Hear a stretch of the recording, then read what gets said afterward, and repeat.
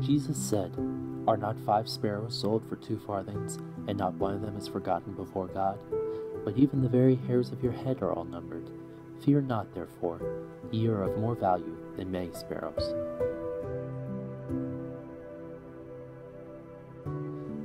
As I look out and see our neighboring birds, I remember the care that God has for us. I remember His love and His provision. We worry, we scatter, we get our eyes so focused on the here and now, and we forget the one who's provided for us. And yet the birds of the air don't worry. Their heavenly Father sees all and knows all. He will provide for His own. He knows our needs and asks for us to trust Him. Trust is a choice, after all. It's a decision that we must make each and every day.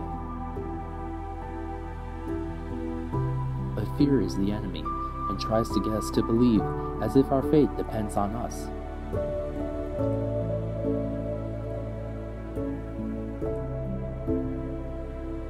We are not given a spirit of fear, but of power, of love, and of a sound mind.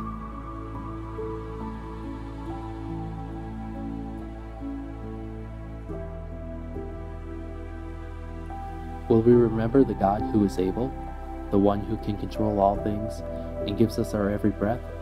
It is in Him that we live and move and have our being.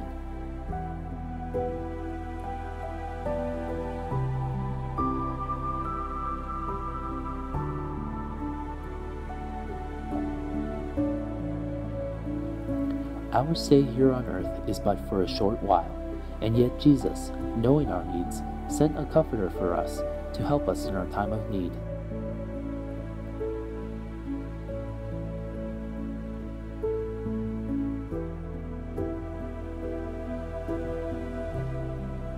The truth is, for all of God's adopted children, nothing can separate them from the love of God.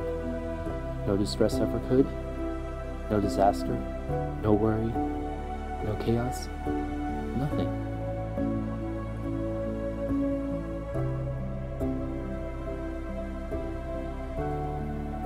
So don't worry about tomorrow, nor yesterday, nor today, because God holds your life, and He is trustworthy.